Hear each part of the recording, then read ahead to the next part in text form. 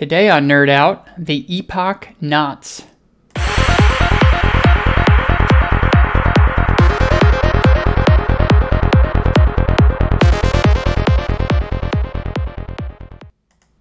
Welcome back to NerdOut, the show where we take a look at Cardano, we break it down, but we don't dumb it down. Today we're talking about the Epoch Nonce.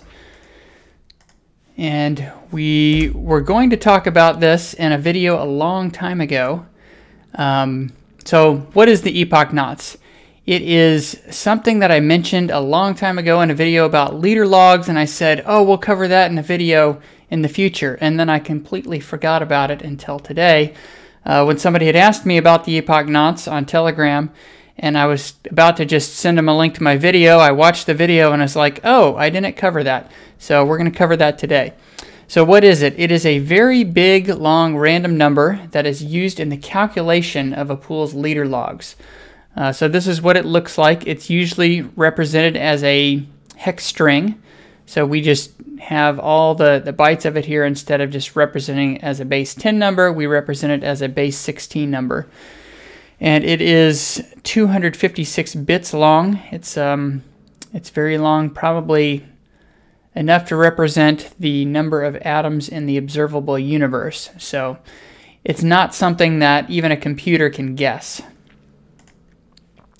So how do we calculate it for the current epoch? We're just going to talk about the current epoch. We can also calculate it for the previous epoch and the next epoch if we're close enough to the epoch boundary, but we're just going to talk about the current epoch today. So the first thing you do when you're calculating the Epoch Nonce is you get the first slot of the epoch and the first slot of the previous epoch.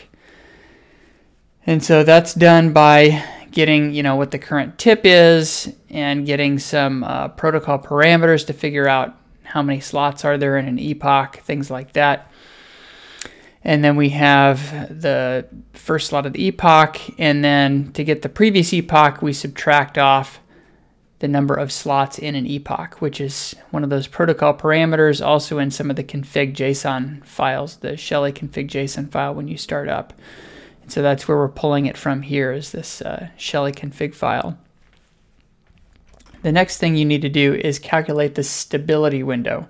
So the stability window is the number of blocks that the Cardano network considers fixed and will never change. And that's used also when we're dealing with the Epoch Nonce, because we need to pick kind of a random value from the past that we know is not going to change, or there's not going to be a block reorganization or something like that.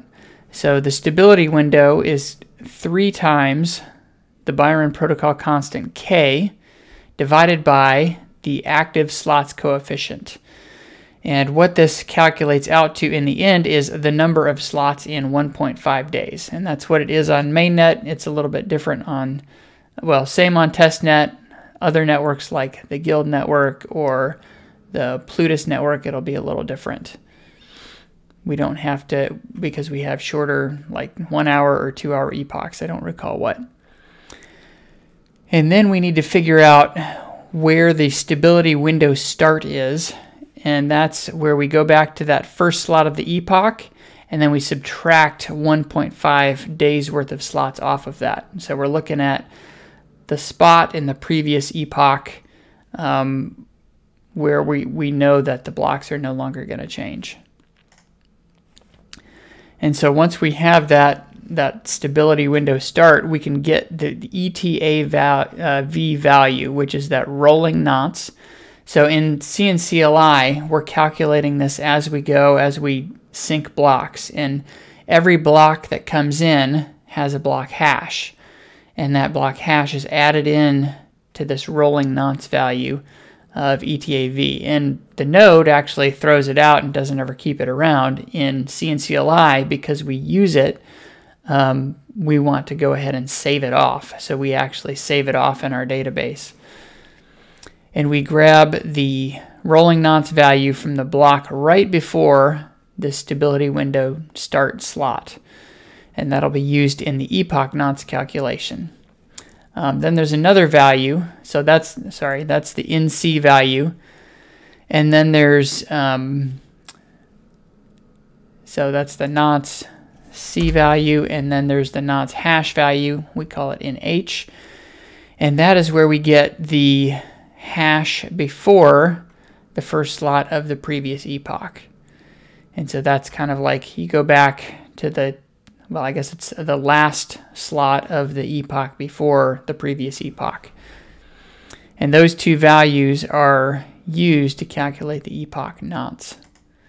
And so what we do is we concatenate those two big numbers together. So we just smash them together. Here we're doing it as hex strings. And then we run the epoch nonce calculation, which is a Blake2B 256 hash. So that gives us, you know, we go from 512 bytes back down to 256, 512 bits back down to 256 bits, or a hash length of 32 bytes. And we run that Blake2B hash on it, and that's what gives us our epoch nonce value here. There is a slight variation on the epoch nonce if the protocol parameter for extra entropy has been set. That's we did that once, kind of a while after the launch of Shelley, just to make, or actually after we went to